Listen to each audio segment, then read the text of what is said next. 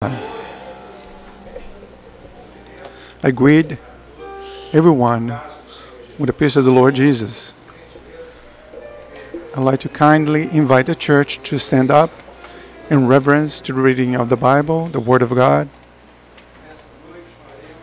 which we're going to be reading on the New Testament, the Gospel of John. John chapter 5.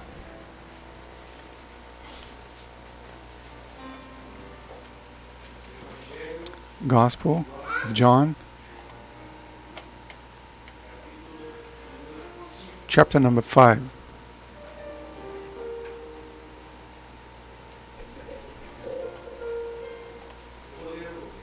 I'm going to read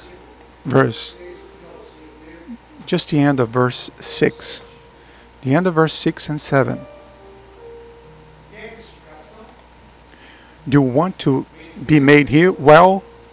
The sick man answered him, Sir, I have no man to put me into the pool when the water is stirred up. But while I am coming, another steps down before me. The church may be seated. May God bless the explanation of His Word.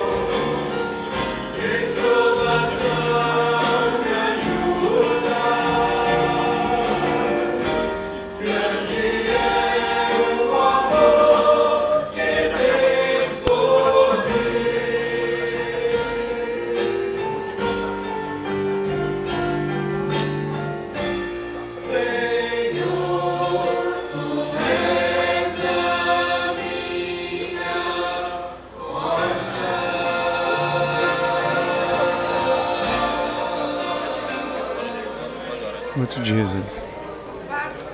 Lord to God. Lord to Jesus.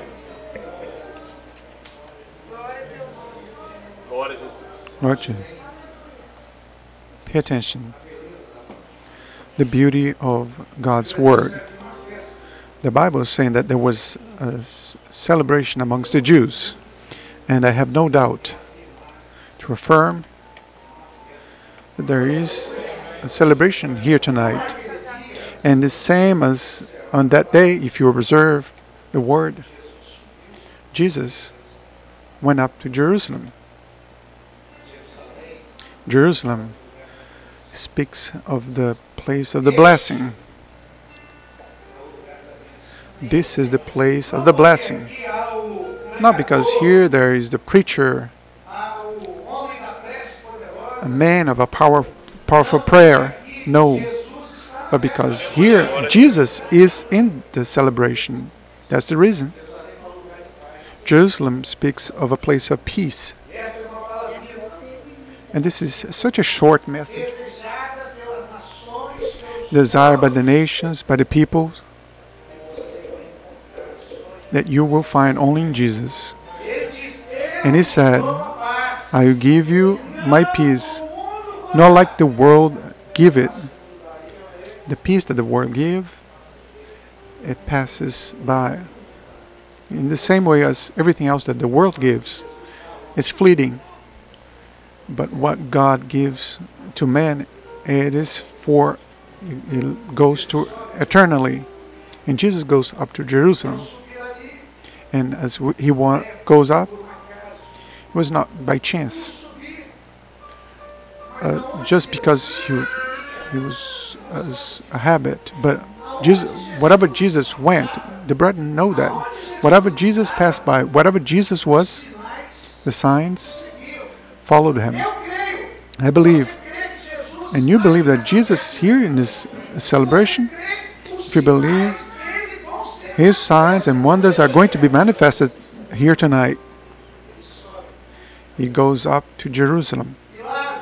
And there was, according to the Bible, near the gate of the sheep and the well called Bethesda. And in this well, there's a great multitude of people in need. When I look from here towards you, what do I see? Needy people. And when you look from your perspective towards me, what do you see? A needy person. Because, like the psalmist, we have great assurance and conviction of this, to say, Lord, I'm needy, I'm poor. It is true, Lord, I am needy, but I came to a feast because I know that you take care of me. And that while there were many who were sick, the Bible says that there were blind, lame, and paralytics. And how many who are here tonight, they have a need, an operation from the Lord, a sign from Him in your life, that He operates a blessing in your life, in your heart, in your home. It's not going to be the man with a powerful prayer that is going to do this. It's not the preacher with the greatest message. It's not A or B, but it is the Lord Jesus who went up to this feast. He came to this celebration. Near the well, there were those, and they were there for a reason. Firstly, they wanted a blessing. Do you want a blessing? That is a wonderful thing. It's a wonderful thing, the blessing of the Lord. And the Bible speaks like this. The blessing of the Lord enriches and does not add it on to us any pain. If you want to leave this place rich, happy, filled with joy, different, desire the blessing of the Lord Jesus in your life. And they were there for this reason, because they knew that every once in a while, the word says that an angel came from heaven and stirred the water of this well. And as the water were being stirred, firstly, I want you to memorize this word, firstly, that whoever entered into the well after the stirring of the waters would be healed of any infirmity that that person might have.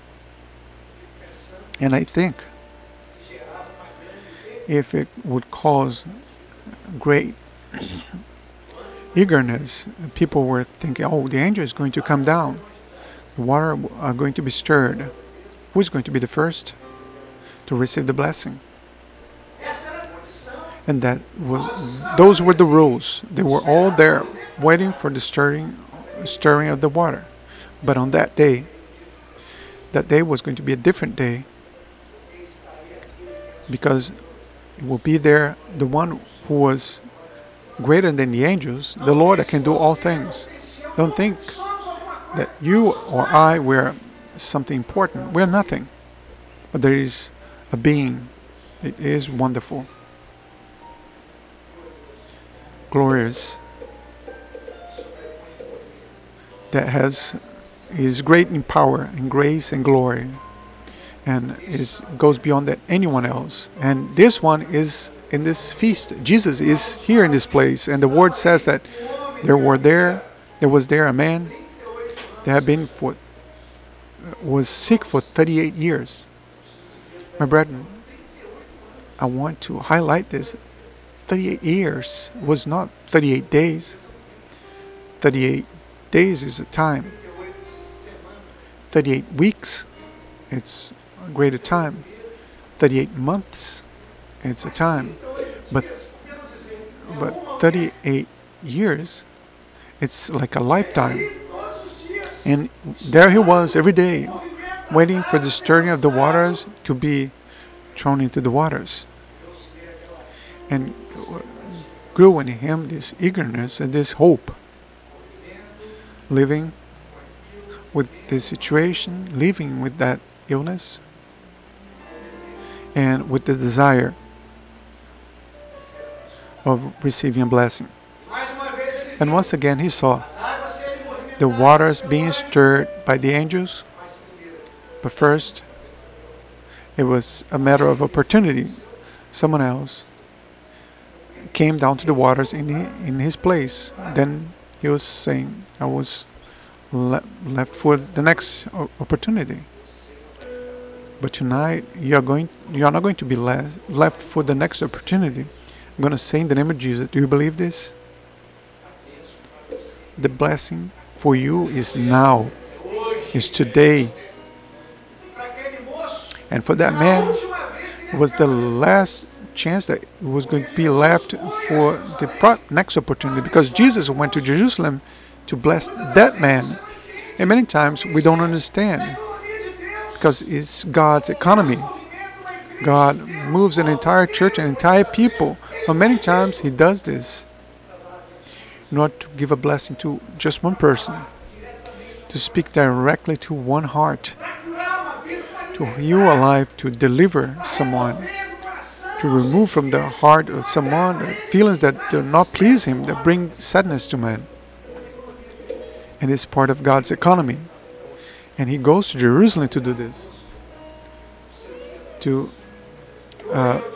make this man a day of his blessing. And today is the day of your blessing. And when Jesus saw that man laying down, and knowing that this man was there for a long time, he made a series of questions. Do you want to be healed? Jesus asked him, do you want to be healed? Do you want to be made well? And now I'm asking the same question in the name of Jesus. Do you want a blessing in your home? Do you want a blessing in your house? Do you want a blessing of an open door that have been praying to the Lord? A blessing of health, a blessing of deliverance, a blessing of peace? Do you want it? And that man said, but Lord, you know what happens? There's no man that can help me, because that depended on a man to push him. And your blessing here today does not depend on any man. If it depends of anybody, it depends on you to open up your heart, to say, Lord, I believe. Here am I, Lord, my Father. I know that today's day of a feast, and today is a day of blessing, and I'm here, my Father.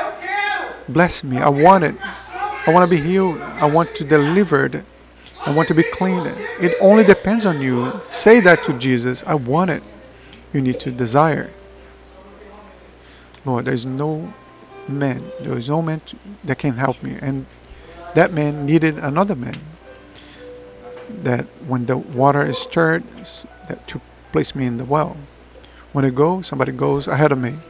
So then Jesus said, it was like that until this moment. But I'm here. And I will tell you, bringing this message to a close, by the power of the word, Jesus told him, get up.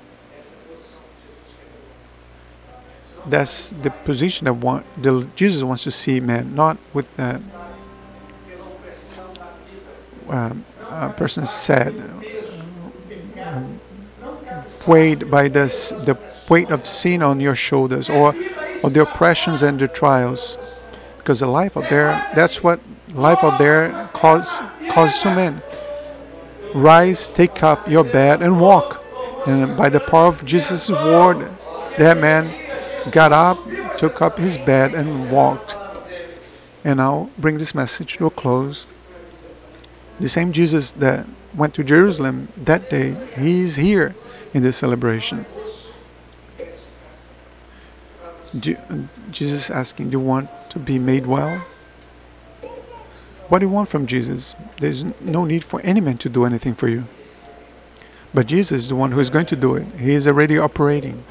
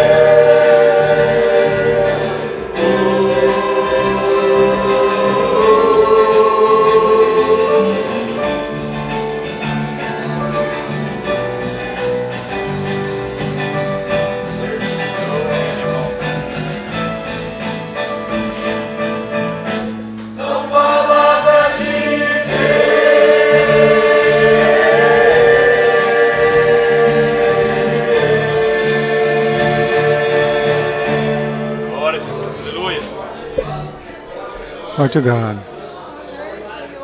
The service has come to its end. The Lord has given two signs for this service. A servant saw that there in the pulpit there was a great banquet, and he saw that during the message, food was given to each one of us according to our necessity. And we left this place completely satisfied. And he saw especially a woman that had an infirmity. And that woman was telling the angel that she came to the house of the Lord to receive a medication. But the angel told her that this food was not going to only satisfy her hunger, but it would also serve as a medication to heal her illness. And also, the Lord has shown that there is a family that is here that is about to make a decision of change. And the Lord is warning you, saying, if you do it, there is going to be a great harm to you. Remain in my love. Wait the direction of the Lord. From man comes the preparation of the heart. We prepare, we make projects, but the answer comes from the mouth of the Lord. Amen. Let us stand up. I invite an usher to pray here, glorify and bring the service to a close. One of the brethren can pray.